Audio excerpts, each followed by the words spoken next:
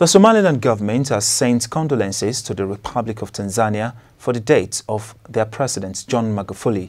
A statement from the Ministry of Foreign Affairs for Somaliland states that their thoughts and prayers are with the people of Tanzania.